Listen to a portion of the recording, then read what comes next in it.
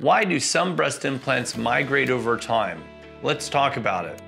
So I like to think of it as different forces that are on your implant that are either pushing or pulling that implant around, and then what other forces are there to counter those forces. And that's the balance that you have that keeps your implant in a relatively stable position or not. So implants, just think of them as what they are. They're objects that have mass. And because they have mass, when gravity works on that mass, it will try and pull that implant or that mass wherever it can. And we have to think about that implant as sitting on the tabletop that you have. What do I mean by that? And this is actually pretty interesting. I think it's kind of the most underappreciated factor in breast implant surgery today is actually the shape of your skeleton, right? Actually your bony foundation, because that's ultimately what the implant's going to be sitting on ultimately. So let's talk about that. If a patient has a relatively flat front of their chest wall where it meets their breastbone, which is going to be my thumbs here, then the implants themselves are sitting on a relatively flat tabletop. Well, this is good because then you can see gravity's just pulling the implants against the tabletop, and you have relatively narrow cleavage, right? Now let's take a look at someone whose rib cage kind of curves a little early, okay? Or their breastbone is a little prominent and the ribs come out to meet the breastbone.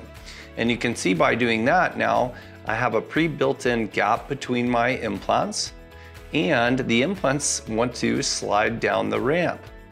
And depending on how aggressive that slope is, the implants can do it pretty quickly, right? Let's look at something else, what you also may find interesting.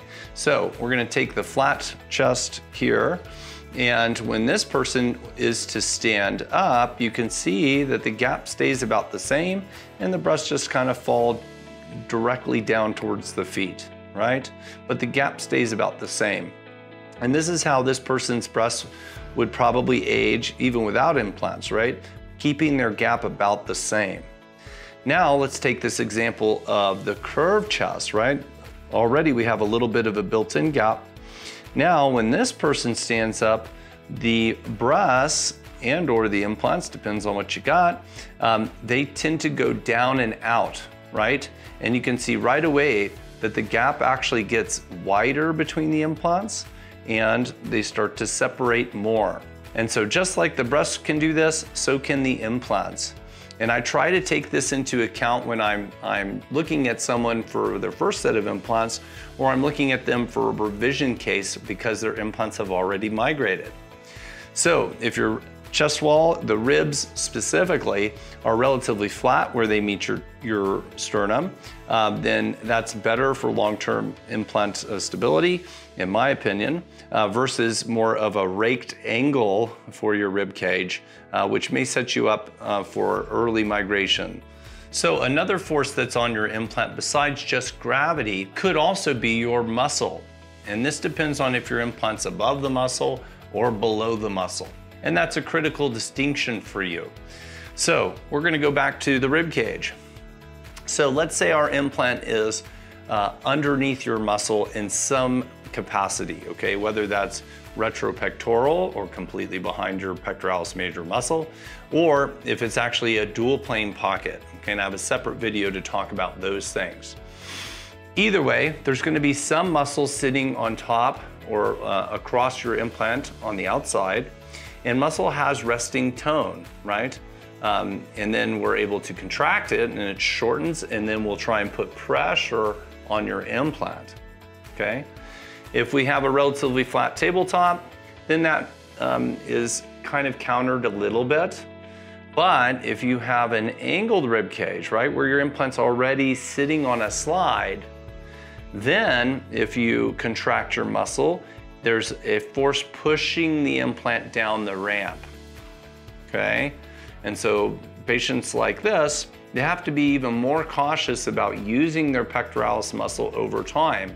And what I mean by that is weightlifting, specifically targeting your pectoralis muscle, even some heavy back lifts where you have to stabilize your shoulder in its socket. That's another one. So those patients have to be very careful with what they choose to do as far as weightlifting and physical activities over time, because that might be also pushing the implant down the ramp. So not everything is bad news here, because we also have some counter forces that work against the gravity and your muscle activity. And those are your scar tissue that forms around the implant, and that's called the capsule. I think that's the main determinant. And two, we can have soft tissue, skin and breast tissue also has some elasticity to resist that movement. And then three, we have some activities and restrictions that we can implement ourselves, right?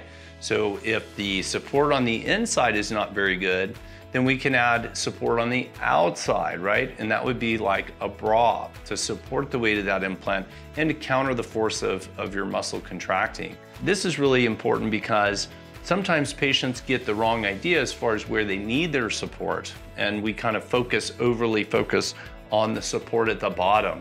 But even more critically, I think we need support on the side. And this sometimes entails more of a underwire-like bra, so either with a physical wire or just reinforced fabric that goes up the side that helps to support that implant from sliding down the ramp. And finally, I also believe there's a material sciences question here on how different implants may migrate over time.